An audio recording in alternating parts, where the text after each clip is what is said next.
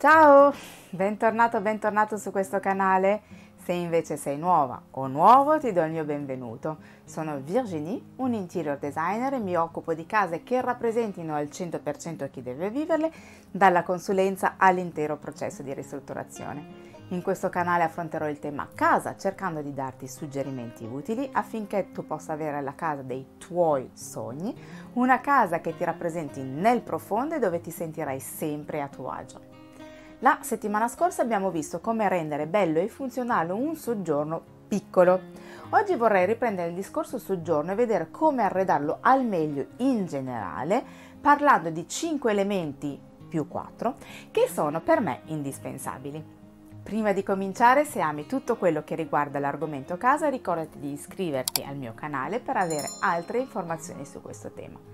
Metti un bel like al video e partiamo!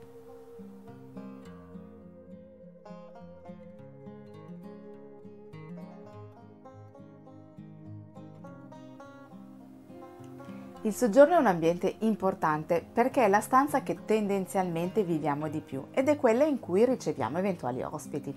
Per arredarlo al meglio, naturalmente, la primissima cosa da fare è capire come usi questo ambiente, qual è la sua funzione principale per te.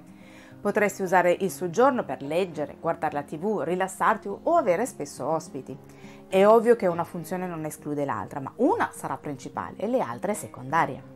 Questo step è essenziale per la scelta dei mobili e poi della loro posizione. Definito questo, ci sono comunque 5 elementi, più 4, che restano indispensabili. Vediamoli insieme.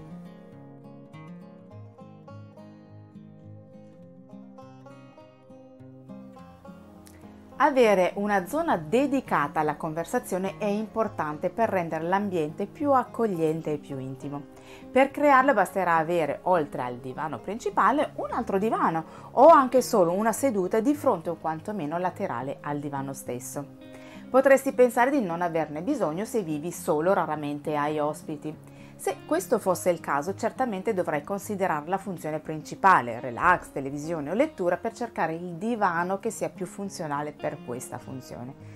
Una volta individuato questo però, l'aggiunta di una seduta, la creazione quindi di una piccola zona conversazione renderà comunque il tuo soggiorno ancora più invitante e piacevole, anche solo per te. Per prima cosa posiziona il divano nel modo più funzionale a come vivi appunto il soggiorno. Fatto questo, aggiungi una o più sedute in modo da creare una zona un po' più intima, in modo che in caso di ospiti tutti possano godere della compagnia dell'altro. Se hai un soggiorno molto grande, puoi pensare di creare più aree conversazioni differenti. Nel cercare gli elementi giusti per creare questa zona di conversazione, ricordati di prendere bene le misure in modo che tutto sia proporzionato e tutto sia facilmente fruibile.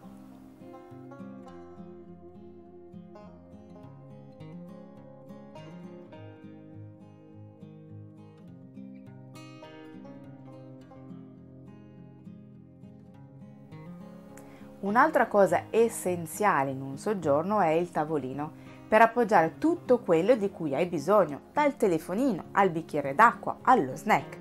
Il tavolino è funzionale per appoggiare appunto ciò che ti serve, ma è anche molto decorativo. Se adornato con i giusti accessori, il tavolino può davvero diventare un elemento unico e caratterizzante. La dimensione e la forma del tavolino dipenderà da quella del divano. È una di quelle misure importanti di cui parlo qui e trovi il link anche in descrizione. In caso di soggiorno piccolo, lo abbiamo visto settimana scorsa, potrebbe essere utile prendere un set di tavolini che si possono riporre uno nell'altro. Naturalmente scegli un materiale e un colore che si accordi con lo stile o il mix di stili che hai scelto.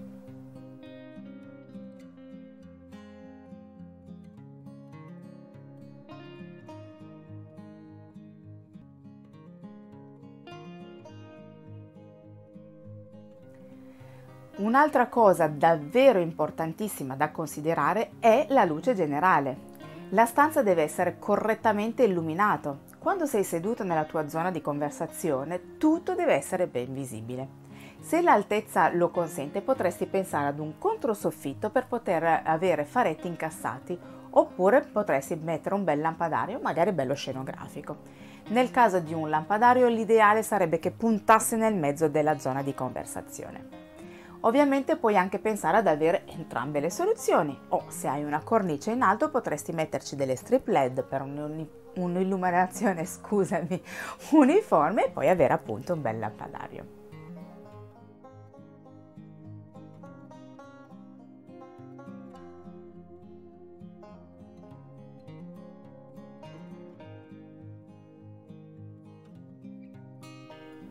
Per rendere interessante il tuo soggiorno è importante creare un punto focale, ovvero un punto che attragga l'attenzione. Il punto focale di solito parte dal divano scelto, spesso e volentieri infatti il punto focale è proprio la parete sopra il divano. Usa del colore, un quadro particolare, qualcosa che attiri l'occhio. Se hai la fortuna di avere una vetrata con una vista meravigliosa, ovviamente è bene enfatizzare questa come punto focale. Lo stesso vale se tu avessi un camino, valorizzalo e fallo risaltare su tutto il resto. Potresti anche, perché no, far diventare l'angolo televisione o la tua libreria il tuo punto focale. Se vuoi saperne di più sui punti focali, ne ho parlato in questo video e trovi il link anche in descrizione sotto.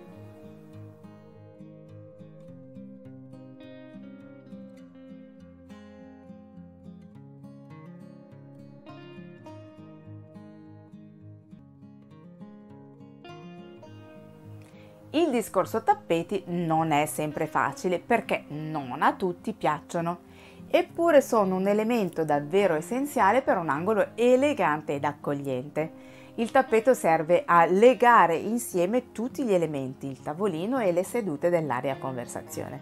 È estremamente importante che il tappeto accolga in sé tutti questi elementi, o quantomeno, come oramai sai, accogliere i piedi frontali delle varie sedute. Questo crea coesione e rende l'ambiente caloroso, intimo e confortevole.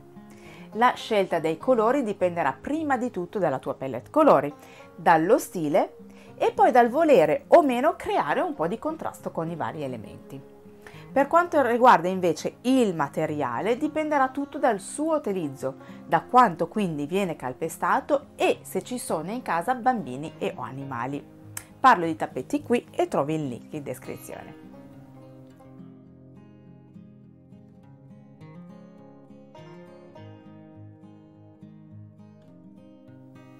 Questi sono i 5 elementi che a parer mio sono indispensabili in un soggiorno. Ora però vediamo di dare un po' di ritmo e un po' di personalità all'ambiente con qualche extra.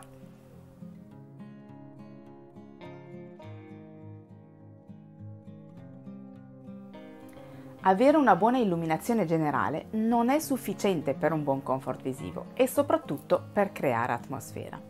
È importante quindi aggiungere luci a pareti o a terra e magari qualche bella lampada da tavolo. Questo aiuta a dare profondità e, come detto prima, a creare atmosfera. Sarebbe davvero auspicabile poi avere luci dimmerabili, così potrai avere il controllo sull'intensità della luce nella stanza sempre. Parlo in dettaglio di illuminazione qui e trovi il link come sempre in descrizione.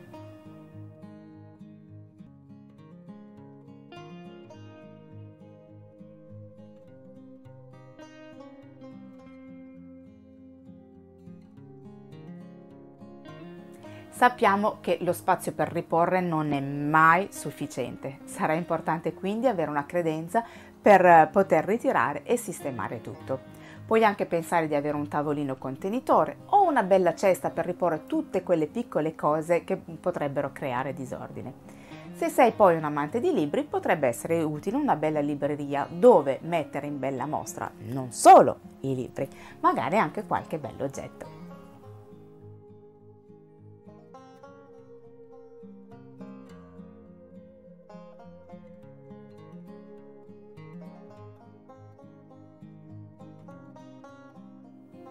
Anche le superfici su cui appoggiare le cose sembrano non bastare mai. Aggiungi quindi dei tavolini di fianco al divano, magari nell'angolo che possa servire anche all'altra seduta. E potrebbe questo essere un posto ideale per mettere una bella lampada e magari anche qualche oggetto personale come delle foto.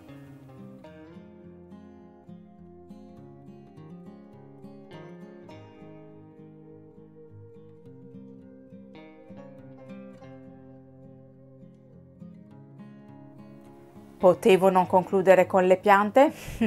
Oramai lo sai che portare in casa la natura è essenziale in ogni stanza e che questa aiuta apportando texture e colori.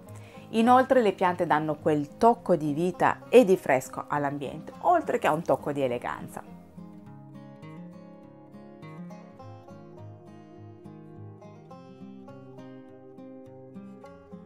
Spero che il video ti sia stato utile e ti sia piaciuto. Nel caso fammelo sapere con un bel like e nei commenti. Non esitare poi a condividerlo con qualcuno a cui pensi possa interessare l'argomento, ne sarò onorata e mi aiuterà a far crescere il canale. Se poi non lo hai ancora fatto, ricordati di iscriverti al mio canale e di attivare la campanella, così non ti perderai i prossimi video. A presto, ciao!